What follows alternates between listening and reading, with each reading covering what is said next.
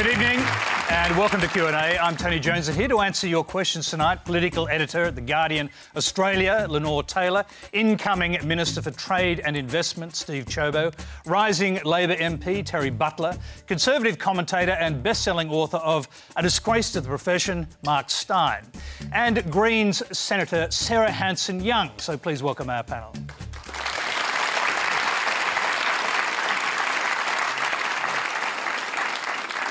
Well, as you may have noticed, newly elected Deputy Prime Minister Barnaby Joyce can't be with us tonight. He's gone back to where he came from, Queensland. So we'll look forward to seeing him again on Q&A soon.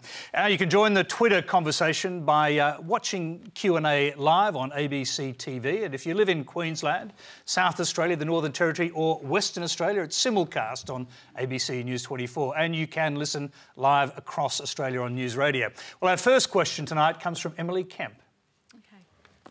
Are the polls an indication that the public does not like the direction that Malcolm Turnbull is taking with regard to issues such as tax reform? Or is it a reflection of the perception that our new Prime Minister is a man of words and not action? We'll go around the whole panel on this. First, Lenore Taylor. I think the polls are an indication that the public hasn't really figured out what Malcolm Turnbull is about yet. There was a central contradiction in his ascent to power. On the one hand, he promised the party, his colleagues, that he'd be basically the same as Tony Abbott, not much different at all. But the public were led to believe that he'd be quite a lot different. Now, he's taken his time to figure out what policies he'll change and which ones he'll leave the same. He's had a bit of a mess on tax reform recently, but we're assured that'll all be cleaned up by the budget. And I think people are suspending judgment, if you like. A bit of the gloss has worn off and they're just waiting to see what he delivers. But to my mind, that essential schism, that conundrum from the start, is still an unanswered question. So very briefly, to what degree does Malcolm Turnbull personally have to take responsibility for this slump in the polls? Well, he's the one providing direction to the new government, and basically since last September, not much different has changed and we haven't got much clarity about what the new direction is. So, yeah, he has to take responsibility. Steve Ciobo, you've changed.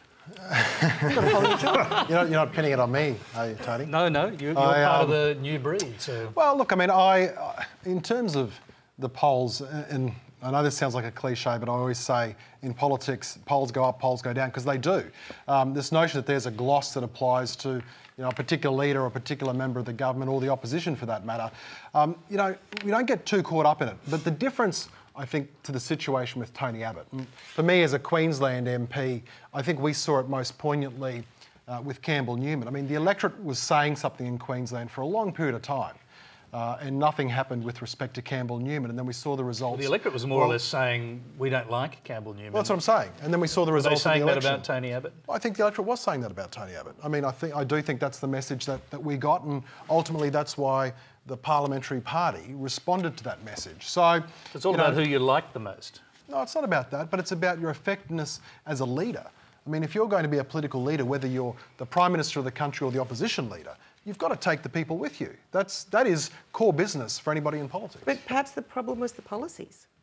Well, but it's all these things. I mean, it's not just, you can't cleave policies. I mean, you're asking me, well, how do I apportion a percentage to policies? How do I apportion a percentage to the personality? How do I apportion a percentage to the salesmanship, for lack of a better term? I mean, it's a combination of all of these things. OK, let's move around. Terri Butler. Well, I mean, for me, I think that what it shows is probably that people are starting to see Malcolm Turnbull as someone who says one thing and does another. And for me, the classic is marriage equality. Of course, in August last year, he was saying that we needed to have a free vote on marriage equality. He became Prime Minister about a month later. And what have we seen? No movement on having a free vote on marriage equality, because he says one thing, he does another. And I think that's unfortunate. And I think that people are really disappointed in that.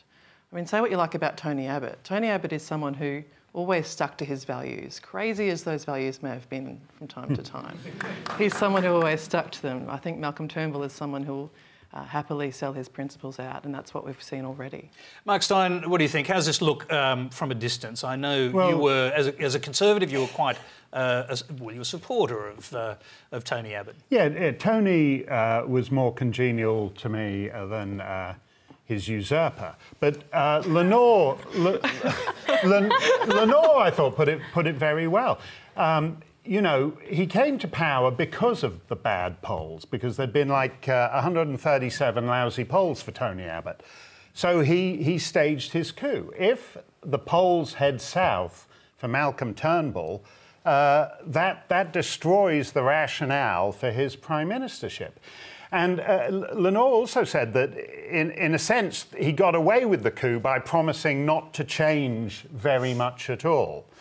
I don't know Malcolm Turnbull very well. I'm very interested in demography. And you know, he walked out on a speech of yours. I did read that. Yeah, he walked out on a speech of mine, but actually during the introduction, he never heard a word of me. He was, it was Nick Minchin, the former Senate leader, who offended Malcolm in the introduction. Must have been a great introduction. It was, I know, it was a hell of an introduction, and Malcolm was sitting across the table and flounced off in a big Queenie huff for one so Republican.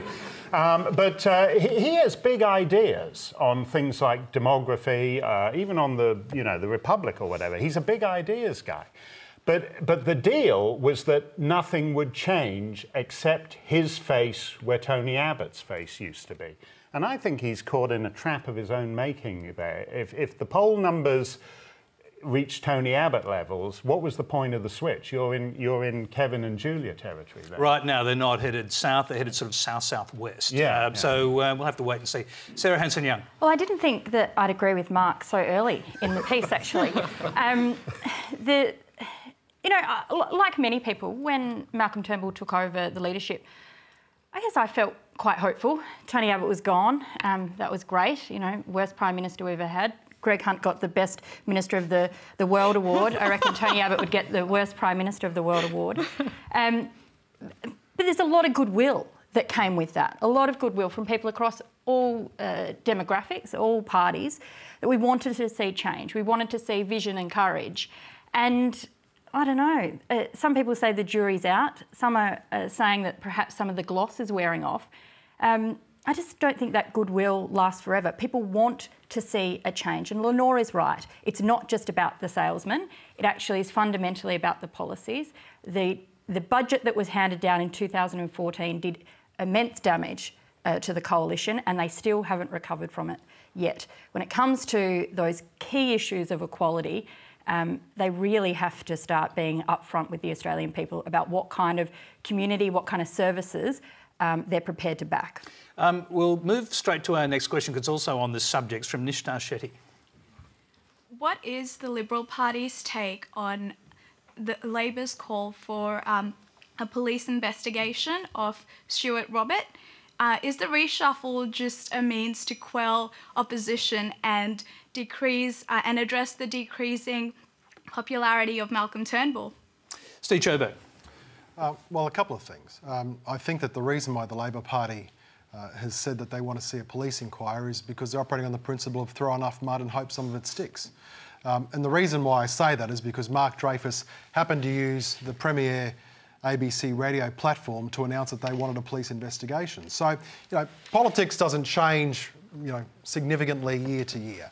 The adage of throw enough mud and hope some of it sticks absolutely applies in this particular instance. I mean, if they wanted to, he could have written a letter off to the Australian Federal Police and that would have been it. But instead, it's all about the positioning and the grandstanding, and that's fine. That's the opposition's job to do. And I think that Australians get that. So that's to be expected. But if I could just go back for a second, this notion that people here are talking about a deal being done for Malcolm to become leader and nothing would change, I mean, that's just wrong.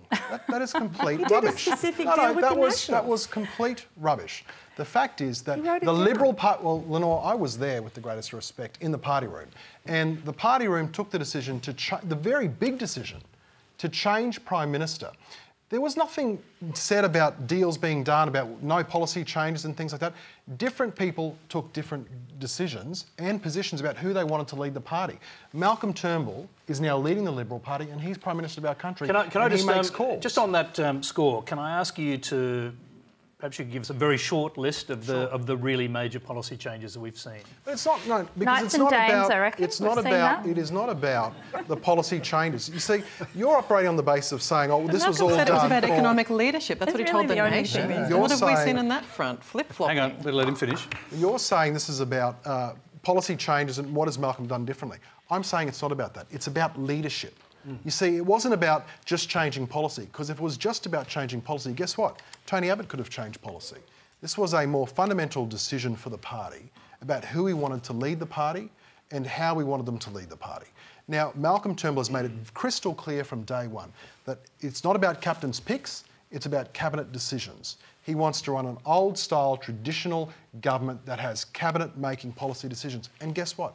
That's what's happening. Terri Butler, and stick to the first part of the question if you wouldn't mind, which was about Stuart Robert. The AFP. Look, I think that Mark's a QC, is someone who is very experienced in the law, and he obviously, after Stuart Robert made the admission in respect of what I understand to have been an admission, I haven't seen the news, having shares in the company that he went to China to promote.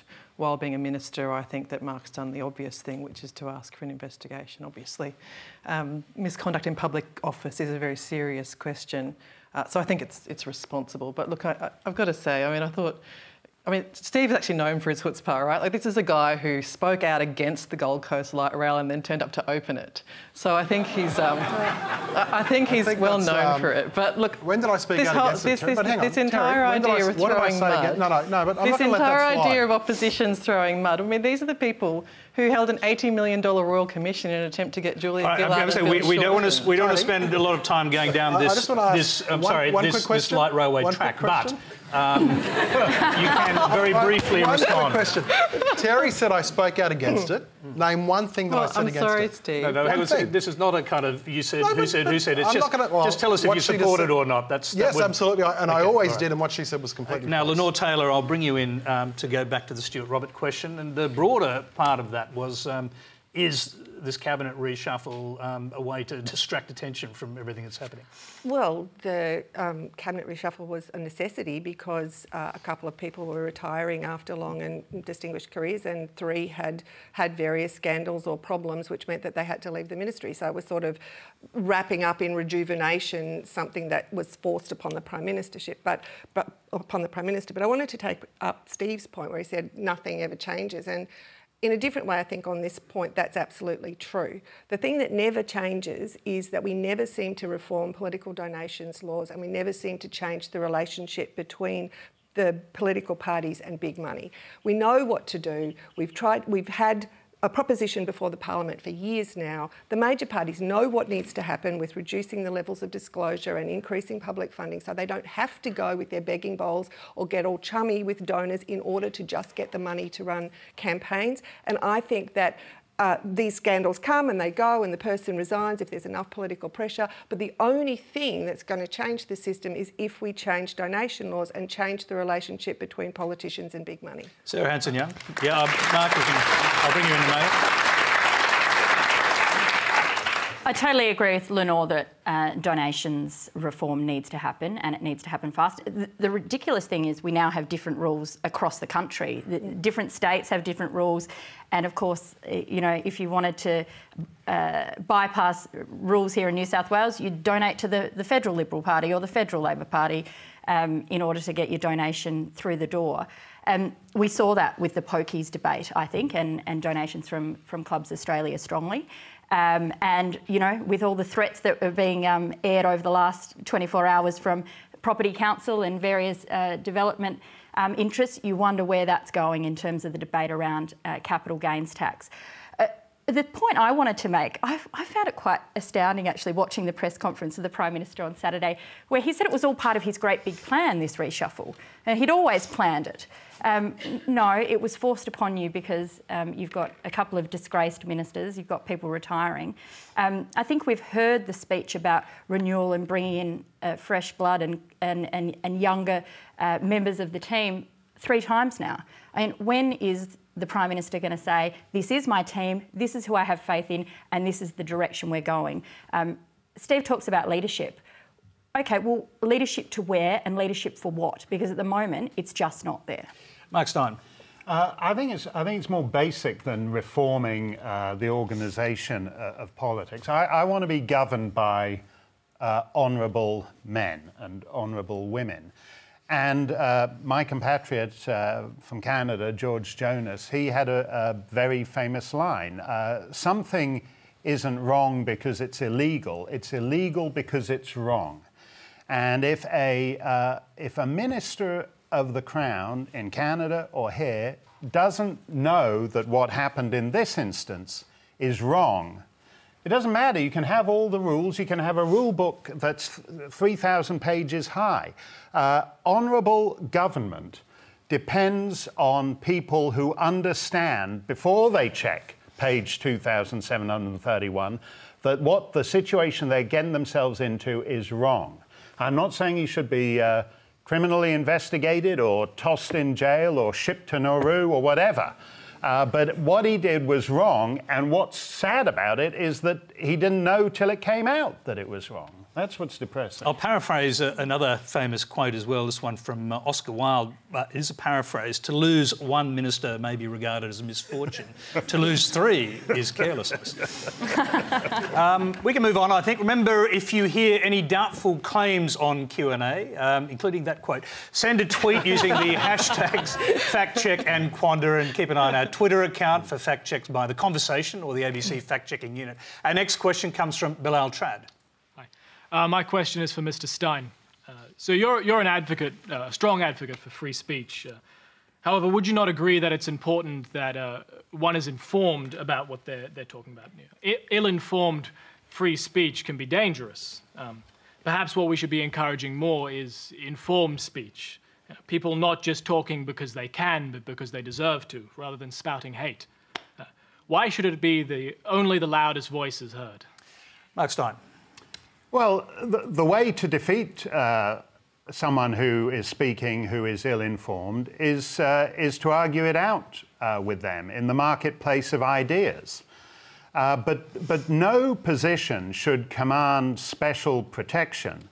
In a free society, that's effectively a kind of apostasy law, that you're saying you can't hold certain positions on this or certain positions on that. If positions are weak, if positions are ignorant, they'll be defeated in the marketplace of ideas, which is the essential freedom that distinguishes genuinely free societies from ersatz societies, where speech is policed by commissions and regulators and commissars and various branches of government. There is no argument that can be made for government regulation of speech, even if, and I'm happy to admit to being the dumbest, stupid, biggest moron on the panel. That doesn't matter. There's a difference between saying you're stupid and saying there's a government commission that should restrict your right to free speech. When I was in practice, someone came to me and said that their neighbour had called their very young daughter a half-caste in front of them and in front of the daughter. Now, that's why we have racial vilification laws in this country. Well, can I just throw that to you as a question mark? Does that include what you're saying, that principle, does it include what has become to be known as hate speech? Well, I think what... I think the example Terri gives is what are called fighting words in US law. And I think people are entitled. I certainly wouldn't take that lying down if somebody said it to my child. But the idea that you criminalise certain words, I think, becomes very dangerous, because especially because we live in a culture in which who can say certain words depends on who they are. The N-word, as they call it in the United States, a derogatory term for black people, makes up a big chunk of 80% of rap records. Queer used to be a pejorative term, and then people reclaimed it and started using it. You get into very dark territory when you start criminalising language. But that's a red herring, because most of these laws are civil. There's people suing each other, not police enforcing the law and putting people in jail. I don't think there's anything to be gained by that, and I think the loss in policing attitudes and policing opinions is greater than the good. If your neighbour across the fence calls you a racially derogatory epithet, yes, you can sue her and take her to the courts for 5 or 6 years and ruin her life and get a settlement of some few $1,000s out of her. But in the end, that doesn't change who she is or what she said, and that's better settled between the two of you. Can I just... I was going to bring in a couple of other panellists, and Sarah Hanson-Young, you've been listening to this. Now, can free speech ever be dangerous, I suppose, is one way of putting it. I think, you know, always the balance with this debate is if we want free speech and we want that respected and we want to encourage a respectful engagement of free speech, which I think if you don't do that, it becomes... It really does go down that barrow of hate speech. But it comes with responsibility. And I think this is always the issue. If you want freedom, you have to have some element of responsibility. And, you know, the irony of the whole debate about amending the Racial Discrimination Act on the back of the Andrew Bolt case, it wasn't because of his opinion that he lost in the courts. It's because his facts were wrong. And that often gets lost. I'll just make the point, Sarah, Change.org has just put out an online petition today calling for the Prime Minister to intervene to censure Alan Jones for comments he made on the radio about the stolen generation. I mean, do you think that crossed some kind of invisible line, or is he free to say these things? I think... you know, Alan Jones, I mean, I don't know if he's getting more and more senile day by day, but, you know... Well, I tell you he's not senile. We've had him on this program several times and there's no evidence of that whatsoever. No, and, you know, he might be offended that I've said that, but he's a big promoter of free speech, so I'm sure he won't have a problem with it. I suspect he might. But I think, obviously, to go to the point, because they were very serious comments he said today, and I think extremely hurtful, promoting the idea that we need to see a second stolen generation. And frankly, Indigenous children at the moment are 10 times more likely to be living out of home right now. Now, that is a shame on our national character in terms of how we look after the next generation of young Indigenous people, and we do have to tackle that. And I don't think it's helped by really... Well, can I just say very quickly, I mean, do you consider that to be a second stolen generation already? Because if so, it's happened under Labor and Liberal governments in the modern era. I mean, is that what you're calling it? I haven't called it that, Tony, but some people are questioning whether we've learnt from the mistakes of the past enough, and wonder how much we really have taken on board when we said sorry. But Alan Jones's remark, I think gets to the heart of it. You can object to that, but in this particular issue, I think that's the value of free speech. I think when you look at what has happened to Indigenous, I'm not an expert in Indigenous populations in Australia, but I certainly know a lot about it in Canada. That's a subject that is already hedged in and protected by kind of tiptoeing on eggshells around the subject. And it would actually benefit from a more robust debate. And if you restrict that debate, if you end up with the situation that they have in Germany at the moment, for example, when what happened on New Year's Eve in Cologne, where there was a mass sexual assault, and because it happened to contradict the official narrative, the police, the media and the government declined to report it for over a week and cracked down on social media on people who expressed opinions of it. Well, if you can't say what you think about a subject, the only alternative is to punch somebody's lights out. If you can't say what you think without vilifying people, then perhaps you need to think about whether you're smart enough to be making the contribution. We've got a silent half of the panel over here, and I want to bring them in. I'll bring Steve Ciobo in first. So Steve Ciobo, should people, for example, in a forum like this, be able to say whatever they think? Well, I'm attracted to the classic liberal freedoms as a starting point. But of course, it doesn't apply carte blanche. I mean, you've got to have... Didn't apply to Zaki Mallah, for example. It doesn't apply to marriage equality, for example. It doesn't apply to misleading and deceptive conduct in trade and commerce. I mean, let's be realistic. OK, sorry. We're very excited in that half of the panel. I must have had the caffeine and we didn't. You're back on. Uninterrupted. So I am attracted to the principle, but there do need to be limits on it. And I think that's a reasonable position. We can have a debate. Where would you draw the limits? Well, I mean, look, we can have a debate. What I find slightly troubling is Sarah makes a comment about how she finds certain things that are said in a vilifying way inappropriate. then turns around and says, well, Alan Jones is senile, in a very pejorative sense. Don't claim you're trying to say it in a medical sense. I mean, it was a very pejorative sense. I think that's a and pretty this is the personal problem, question. you see, because I think that if you want to be able to say that, you know, Tony, as a public figure, let me tell you, my Twitter stream, probably as we speak now, is lighting up with people with, you know, not too many nice things to say about me. I get the odd good one, but a lot of negative ones. But you know what? That's just part of being a public figure, and it's part of the national debate that we have. So on balance, I would always default to saying we have more robust conversation rather than trying to put false limits up with some kind of independent arbiter about what can and cannot be said. But you did say there should be limits, and so I guess Sure. the question still remains, you know, where would you draw the line? But I mean, look, that's a hard question to answer. You know, the Cabinet's taken the decision with respect to 18C. I mean, that's probably germane to this discussion that we're going to leave it as it is. I know some people are unhappy with it. Some people probably don't think it goes far enough. I think if you did a poll of all the audience members, you know, people would have different points of view about how much is acceptable and how much isn't. As I said, my principle in making a decision around this is more freedom is better than less freedom, especially when it comes to ideas. Lenore Taylor.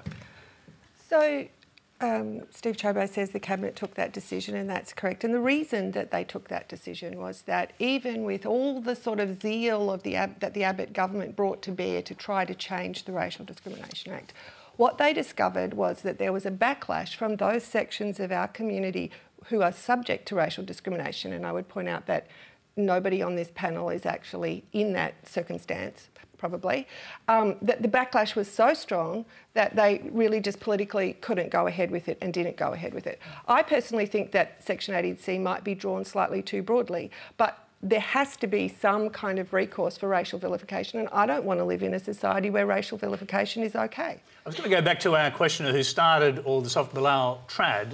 You had your hand up? Yep. So you spoke a lot to offensive words, but I think more what I was referring to is you know, news anchors, politicians, people who have a large amount of influence over the people, you know, over their audience. I think it's important. I think they owe it to the people that they be speaking the truth. You know, you can't lie in advertising. Why should you be able to on the news?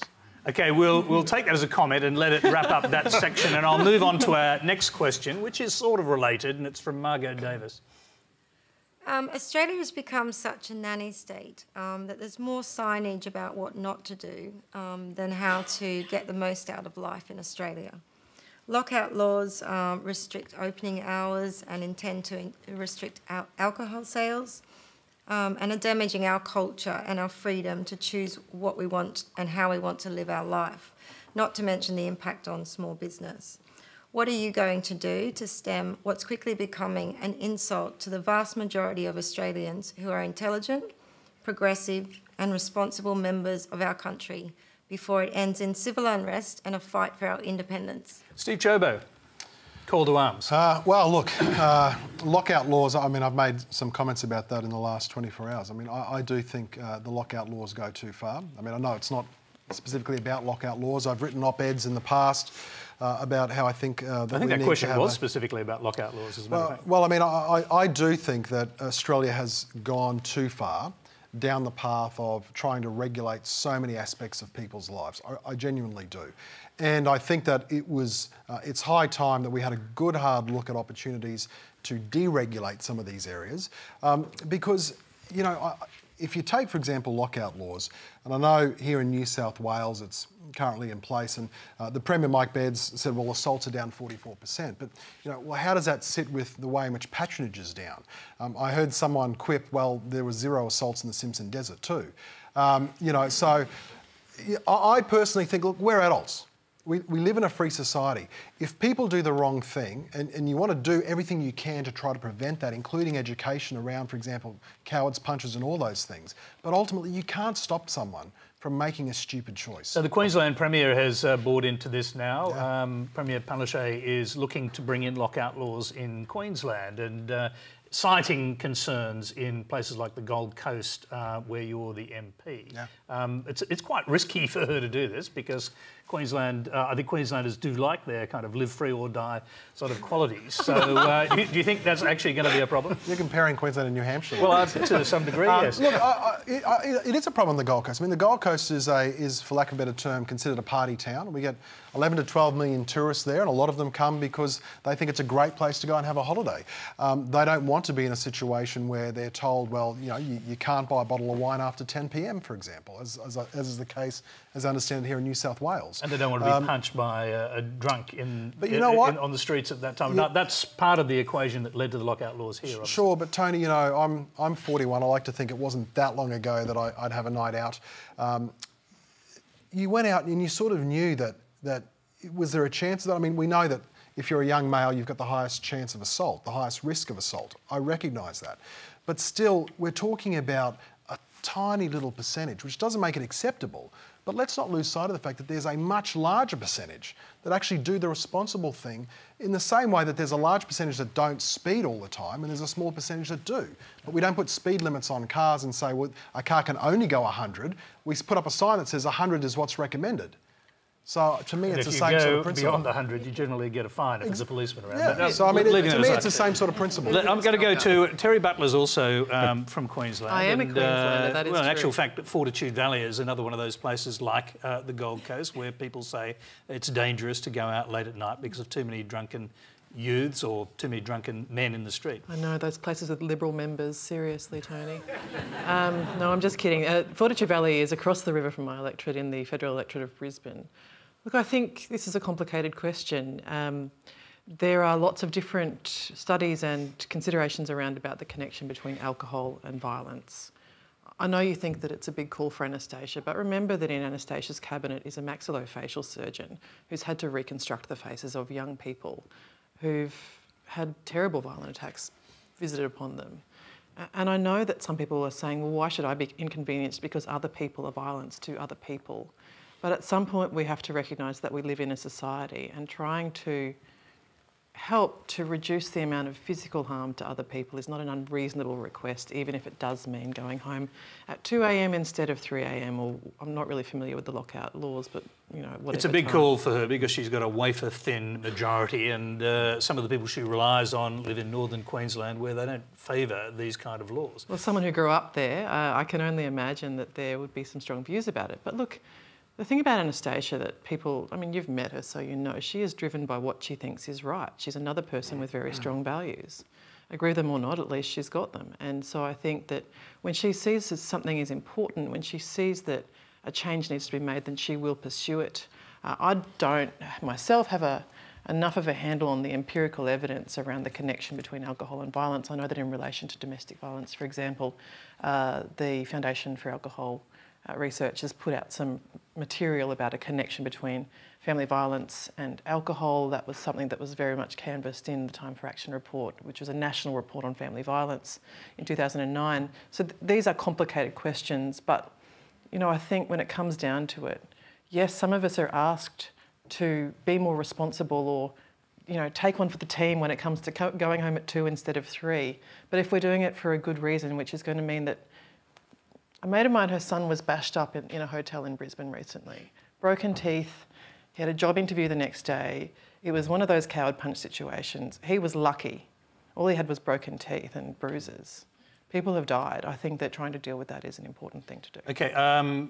Now, will everyone try and keep their answers a little short? I didn't want to interrupt that particular story, but we've got quite a few questions to get through. Mark Steyn, you actually live in a state where they do have the motto, live free or die. Yeah, that's New Hampshire's motto. We don't have, you don't have to wear a seatbelt in New Hampshire, and you don't have to wear a helmet when you ride a motorcycle. So it's different for me to watch grown men wearing a helmet to ride a bicycle very genteelly around a Sydney park. It's a different way of looking at things. And I think if you look to the government to insulate you against risk in that way, like riding a bicycle round a park on a Sunday afternoon, it's very difficult to argue that untrammelled access to liquor until 4 in the morning should be an exception to that. So I think in a generally regulated society, the state, it's hard to argue that keeping bars open till 3 or 4 in the morning should be exempt from that. As a practical matter, the evidence is unclear. In Britain, the pubs used to close at 10:30 and there were last orders, so there were 15 minutes. And everybody, because everybody knew that the pubs closed at 10:30, they'd have like 12 pints in the last 15 minutes. They'd call last orders, and the landlady would line up 12 pints on the counter, and they'd drink 12 pints in 15 minutes, then stagger out into the street, all nutting each other and glassing each other and doing all these other things. And I think it was Mr. Blair's ministry or Mr. Major's, I can't remember, but they extended the licensing laws on the grounds that if people could drink in a more sophisticated manner, like the French do, then they'd be stabbing and knifing each other a lot less than they do by having 12 pints in 15 minutes. So the evidence is a bit contradictory on this.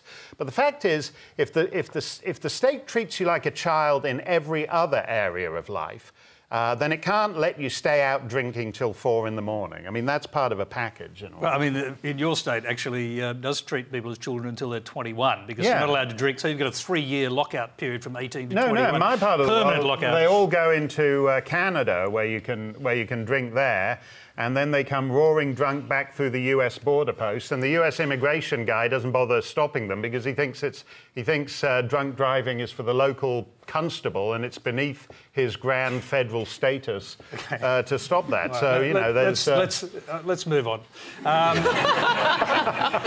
It's fascinating a piece of anthropology. Sorry, next question, very different subject from Margaret Bell. Oh, thanks, Tony. My question to the whole panel is, although it's an obligation on us all to support some members of our society, is the Labor's push to reduce or get rid of negative gearing and make changes to superannuation contributions a disincentive for people to provide for their own retirement? Now, is it fair to expect people or to have a society that relies on taxpayers for their income stream when they're retired? I'll just start with Lenore on this to clear up a few things. I mean, they're not obviously trying to get rid of negative gearing altogether, but just simply to change it so that it only applies to new dwellings. And it's grandfathered, so it doesn't apply to any existing investments. I actually think it's a sensible policy. I think negative gearing has been a tax lurk primarily used by wealthier people, contrary to some of the data that's been put out. But I think when you look at the actual figures, it's primarily high-income earners using it. I think it's the right decision to grandfather it because people have made investment decisions in good faith and they shouldn't be penalised for that on their existing investments. But it's put upward pressure on housing prices and it hasn't fulfilled its basic policy aim, which is to encourage investment in new houses, because almost all of the negative gearing investment goes to existing houses. So I actually think it's an interesting policy, deserves to be debated. The coalition's going to come up with their own version of what they're going to do about negative gearing, and I think that's a good thing because, you know, politicians have been running scared of this issue for decades because they're really terrified of the backlash. And the other thing, just taking up with what Sarah said before, I do really hope, like this time, they won't turn tail and head for the hills because some industry lobby group is threatening a marginal seats campaign. We've seen that before and it would be good to not have that again. Sorry, Lenore, I'll just quickly go back to Margaret. I mean, hearing that you wouldn't be, in fact, affected by that policy, does it change the way you think about it?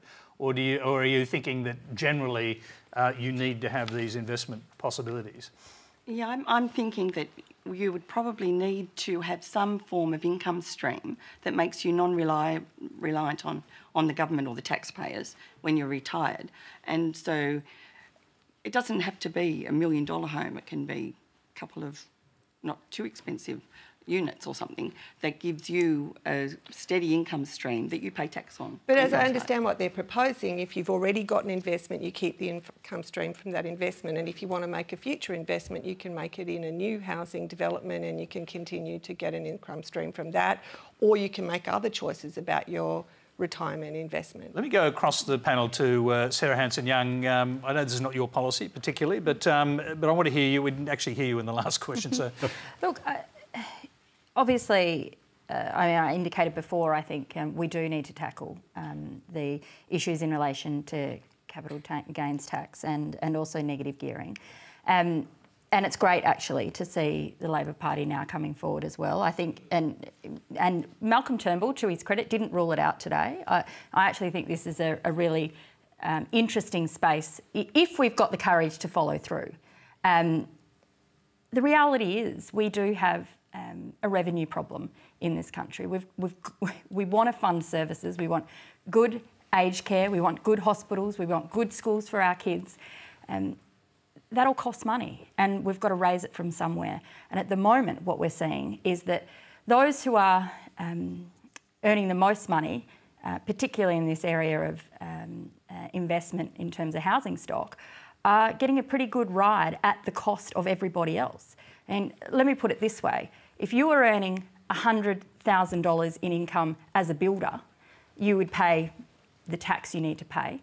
If you were earning $100,000 on an investment property, you would pay half the amount of tax as the guy who built the house.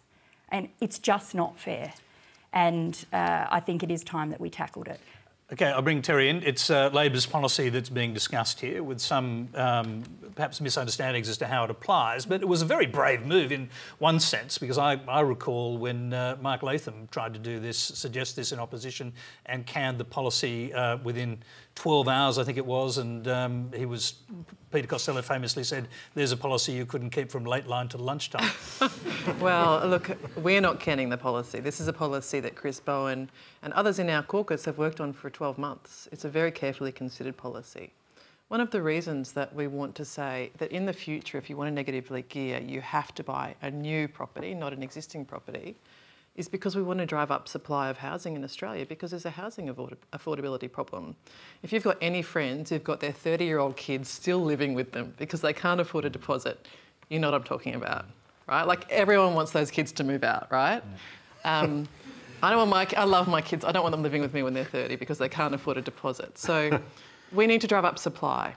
And one of the ways to do that is to properly incentivise our negative gearing. So at the moment, only 7% of negative gearing is on new properties. The rest is on existing properties, so old stock.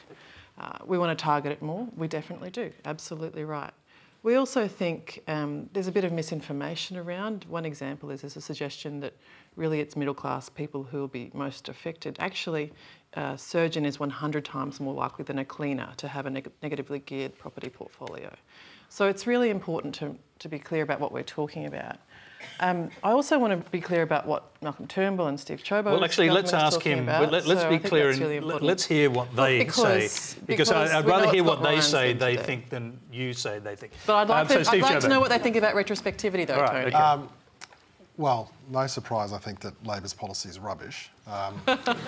Unless you subsequently adopt it. Well, no, we won't be adopting it. Like the innovation statement all over again. Let me be clear, we won't be adopting Labor's policy. And the reason why Labor's policy is rubbish is for a multiple of reasons. The first, to pick up on Lenore's point that negative gearing is about improving housing stock. I'm sorry, Lenore, but that's completely wrong. Negative gearing has nothing to do with housing stock at all. You can have negative gearing in relation to shares. That's not about trying to drive more people into new shares. But the rationale for the policy initially had to do with housing stock. No, it did not. It has never had anything to do with housing stock, because negative gearing applies to absolutely any asset class. And what it says is that irrespective of the... as it applied to housing, it was to drive up housing supply. That was the point of it. I'm sorry, that's incorrect. It's about being able to invest in any asset class, shares, housing, whatever it is, gold bullion if you want. And what it says is that if you're borrowing money to invest in that asset, then you're able to deduct the extra cost of the interest that you're paying over the revenue you get from that particular asset. Now, the reason why I think that Labor's policy is rubbish is because it's going to raise around $600 million over 4 years. Now, that is less than 1 month's interest bill on the amount of debt that we're servicing every single month. So over 4 years, less than 1 month's interest bill. But what they're going to do is they're going to say, well, if you've got an existing house or an existing apartment, guess what? If you want to sell that down the track and an investor no longer can buy that house, well, they can, but they're unlikely to for the exact reasons that Terri outlined, because they're going to be pushed by Labor's policy into new stock only. guess what? There's basically not going to be very much of a market for your resale. And furthermore... Wouldn't that actually help housing affordability? I'm just saying, if you're trying to get into the market, wouldn't that be an advantage? Well, you can't have... There are an awful lot of people who can't get into the market. But you can't have... If housing stock becomes... Because it's more unaffordable in Australia than virtually anywhere in the world. Yeah. So if it becomes cheaper to buy a house, doesn't that benefit a lot more people? You can't have it both ways though, Tony, you see, because Labor says, well, hang on, negative gearing is the domain of the filthy rich who are going in there and they're buying, you know, if you're a surgeon, you're going to buy all these homes. Well, guess what? Negative gearing either drives people to invest in real estate or it doesn't. So my point is that if you can't... Labor's position is that they're stuck on with a foot on either side of the fence, claiming that this is going to actually push down prices, this is why but at the same time saying that they actually drive more people into new housing stock. So this is the fundamental problem with Labor's policy, because it is going to have a massive distorting effect on resales, and it's going to drive investors into new housing. I think your problem with it is that Bill Shorten's been brave enough to do it and Malcolm Turnbull hasn't. No. I think that's the real problem with it. Okay, I'm going to leave it there because we've covered both sides of the argument in a fairly superficial way, I have to admit, but we have at least covered it. We've got another question on a different subject from Joy Donovan. Detention centres. There are 926 detainees on Manus Island and 543 on Nauru. I communicate with a Kurdish Iranian man on Manus Island. He's been there for 30 months. He knew Reza Barati. He also knew, or knows, Behnam Sattar. Behnam Sattar. I have your question in front of me, so yeah. Who is the witness at the trial? He has been there for 30 months. He's 30 years old. He is severely depressed. He is unable to sleep. He is not eating.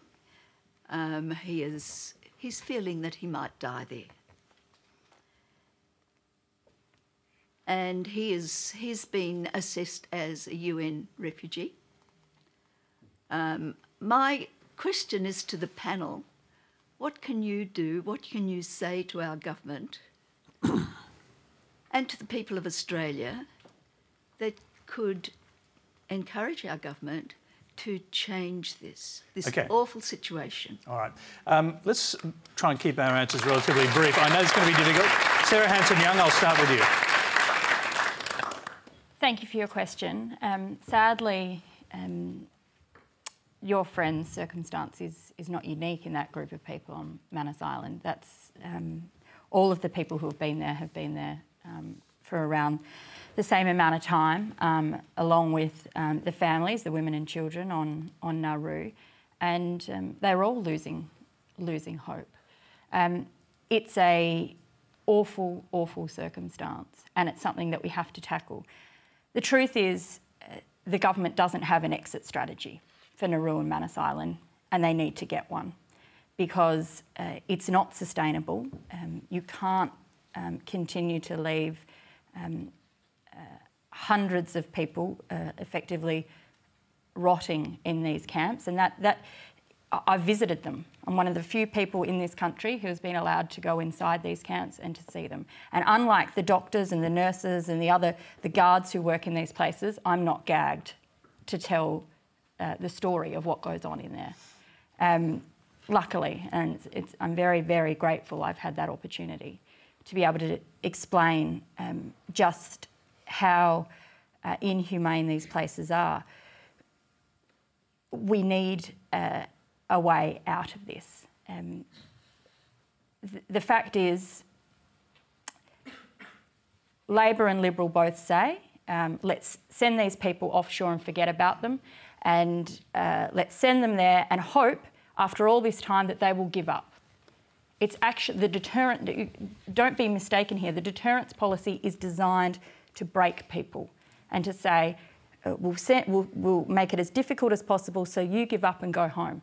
I can tell you what, after 30 months, if they haven't given up yet and gone home and they've been assessed as refugees, that's because they can't. That's because they can't go home. Sarah, we need to bring them to Australia, let them stay and get on with having a more humane approach to Okay, sorry, you had a microphone people problem, but across the board. it's actually repeated itself. Mark Steyn. Well, I might as well play the token right-wing madman for a moment. I'm as unsympathetic to the refugee issue in general as you can get. I think the great population migrations that are underway are a terrible thing, and I would like the evil of human trafficking to cease. And it is the case around the world that many people are essentially economic refugees, and it would be better for the world if their countries were to be made more habitable. That said, I have problems with what is going on in Nauru and Papua New Guinea, which seems to me, as basically an old-school imperialist, to be colonialism with all the defects and none of the benefits. If you are going to warehouse people in essentially former Australian colonies, then I think you have an obligation to process them expeditiously. There's no reason why people should be there for 2.5 years. I also think you have a responsibility to own the problem. So you don't contract it to a private contractor. The government of Australia, if it's going to do some deal with the government of Nauru or the government of Papua New Guinea to put camps there, has responsibility to run those camps and ensure, for example, there are first world medical facilities there. There's absolutely no reason why people should be there 2.5 years and why they should be in those conditions. As I said, I'm broadly unsympathetic to the casual way everybody attempting to get into a first world country is these days pegged as a refugee. That's nonsense. We need to have a far clearer understanding of what that category is. But 2.5 years under a camp run by private contractors is not an acceptable policy. Okay. The government of Australia should own this policy. Okay, Steve Ciobo, should you own the policy, and why is there no end in sight? Well, we do own the policy, and we absolutely own the policy because we saw the repercussions of a different set of policies. We saw the situation... But should you own it in the sense that has just been described? But hang on, let's be clear about why we've taken this policy. And the reason we've taken this policy is because when we had a different set of policies that accorded with the views that Sarah has about bringing people into Australia, we saw more than 50,000 people come to this country on more than 800 boats. We saw more than 1,200 people drown at sea, which Sarah described as a tragic accident on Twitter. And we saw a situation where basically organised criminal gangs were pushing as many people as possible through the pipeline to Australia. And when that was happening, the people who weren't coming to Australia as refugees were the people that were recognised by the UNHCR as being genuine refugees who were sitting in camps.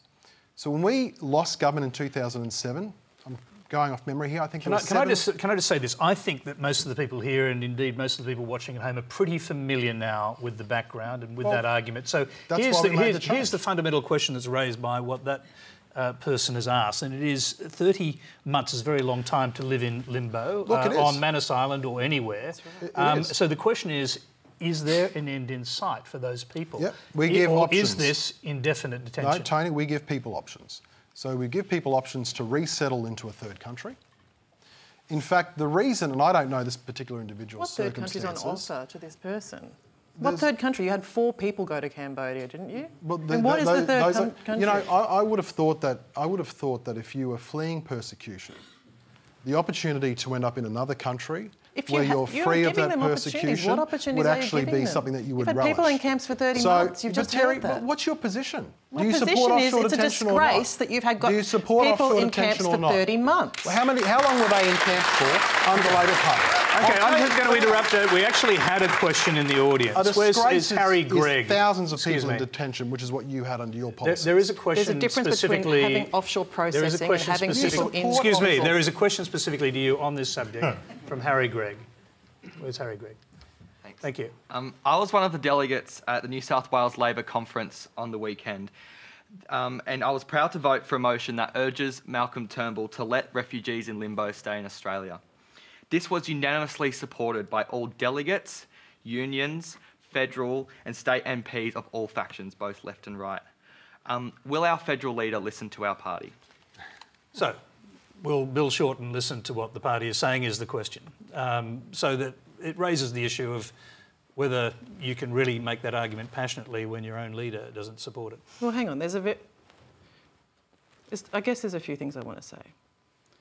The first thing is, if you accept, and I'm sure a number of people in this room don't accept it, but if you accept the proposition that you need to not have an advantage by coming here in the unsafe means of a boat, over and above coming here in the safe means of a plane, which is our policy. I mean, our whole policy is about funding the UNHCR to $450 million so that people can get their refugee status determinations really, really quickly, and then we fly them here because we double the humanitarian intake. That's our policy, right? But if you accept, and I think that there is some good, strong arguments to say that offshore processing is necessary to avoid providing what is colloquially called a pull factor for people to come the unsafe route. That does not necessitate the idea that you have to accept people sitting in tents for months and months and months. Christmas comes, Christmas goes, another Christmas comes around, that you have to accept those ridiculous conditions that people... Well, you know what you do? You have a genuine regional resettlement process, which you know is our policy. What, offshore you know that our policy is regional resettlement. You're well aware of that. So can I just confirm this? Your policy is under no circumstances should those people come to Australia, and their policy is the same. Is that correct? It's the same policy. This is the madness of Labor's position. Yeah. I mean, you think that you've got to have people living in poverty and in pain. When what you should have done is processed them and got them resettled as quickly as possible, and you know it, Steve. But you absolutely know it. Identified the real issue here, which is the human trafficking is on a scale which facilitates the explosion of economic migrants. Is the equivalent of what slavery was in the early 19th century, when the Royal Navy took it upon itself basically to stop and intercept slaving ships and put those slavers out of the slavery business. And in the end, this thing is going to continue until the developed world gets together and comes up with some strategy for actually smashing these networks, which now go all over the planet. And so, in a sense, we're talking about just Band-Aids on the symptoms rather than actually getting to the heart of the problem. OK, I'm sorry. Sarah, you can have a very quick response. We've got another question to get to. The reality is that until there is a safe pathway offered, people are going to continue to be pushed into the hands of people smugglers. If we want to offer proper refuge to people, we have to fund the assessment of them safely, bring them here safely, increase our humanitarian intake, and be upfront about the fact that Australia's generous heart means we can welcome refugees and we can let them stay and we can do it proudly. Right. Because actually our country is built on the back of people who have risked their life to get here, and they make great Australians once they're here. All right, there's time for one last question. Thank you. It's from Charlie Hall. Charlie Hall. Go ahead. What are your thoughts on the possibility of Donald Trump possibly winning the Republican nomination and even possibly becoming the next president of the United States? Well, no, I'm going to go to you first. It fills me with complete horror. I can't... I mean, there's a thing going on in politics around the world right now, which is obviously fuelled by voters being dissatisfied with what major parties have been dishing up, the sort of very sterile soundbite kind of politics. But some people are addressing it in ideological ways, putting forward, you know, hard-ass policies to address the concerns, people like Bernie Sanders, people like Jeremy Corbyn. And some people are addressing it like Donald Trump by just basically making stuff up. And the idea that a bloke who just makes stuff up could be the President of the United States, I've got to say, I find deeply concerning. Steve Ciobo, do you find it concerning, or will you happily visit the Trump house? Kind of a big Trump emblazoned on the side, yeah. You know, the thing about democracies is that you've got to live with the choice of the people. That's right. Tell that to the Russians. Well, you know, it's a curious thing, democracy. Sometimes I think Churchill said, you know, it's the worst form of government, but it's just better than all the rest. You know, if that's where the US population goes, that's where they go, and I will respect their judgment. But look, I do think that there's a number of policies, and it's not confined to Trump. I mean, there's policies that Hillary Clinton's put forward, that Bernie Sanders have put forward, a number of policies that trouble me. If it was me, I quite like Marco Rubio, or even there's some elements I don't particularly like. But that notwithstanding, you know, that's the benefit of a democracy. Yes, Terri Butler, Trump presidency. I think what we're seeing in the US at the moment is a great example of why we should have compulsory voting.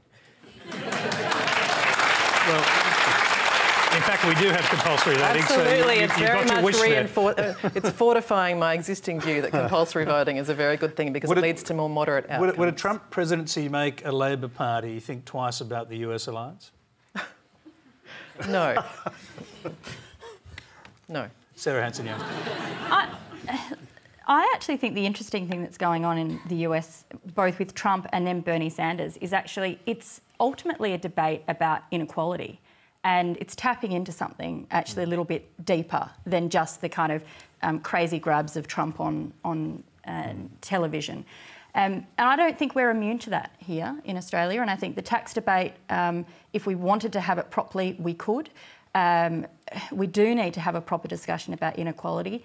Come on, we're talking about Donald Trump here. Oh, no, but he appeals to a particular group of people, Tony, because they think they're hard done by. Bernie Sanders is getting support in the polls because he's naming inequality and, in fact, dragging Hillary Clinton over to talk about those issues, and that's really positive. So it's funny, and I think, you know, if Donald Trump became president, he'd make great fodder for the comedians. But, of course, the deeper issue is what is it that the US people actually are struggling with? And I think it is the widening gap between the rich and the poor. Mark, do you agree with that? Yeah, I think there's something to that. Terri made a good point that you have compulsory voting here, so everybody votes. In America, 52% vote. Half the country essentially doesn't vote, and that's because it's a rigid two-party system, and whenever they switch on the TV, neither party seems to be talking about anything that matters to them. The Democrat Party is often talking about recherche forms of identity politics. The Republican Party is often talking about Chamber of Commerce, Trans-Pacific policy, that kind of thing. Both Bernie Sanders and Donald Trump are the same phenomenon. They're both populists, and if they each attract an extra 10 or 15% of people who don't vote into the voting booths this November, then there go all the turnout models and all the rest of it, and it will be a very different kind of election. But Donald Trump is just basically, in many ways, is Bernie Sanders with $1 billion and more distinctive hair. The white, blue-collar mass vote in rural New England looks at these guys and say, wow, this is bizarre. For the first time, they actually seem to be talking to me. And that's why we had spectacular turnout in New Hampshire. So we've got to wrap up, but are you starting to believe that Trump could become president, and what would it be like if he did? I think Trump will be most likely be the nominee, and if he's running against Bernie, I don't know. Lenore may get her wish, and we'll have the first socialist president of the United States. We're in wholly uncharted. Whoa, no! That's not an applause line. I give up, Tony. It was a laugh line, though. No. I got the taxi to the airport after that. That's like... Well, it wasn't the entire audience. There's a cross-section of people here. But that is all we have time for tonight. Please thank our panel, Lenore Taylor, Steve Ciobo, Terri Butler, Mark Steyn and Sarah Hanson-Young.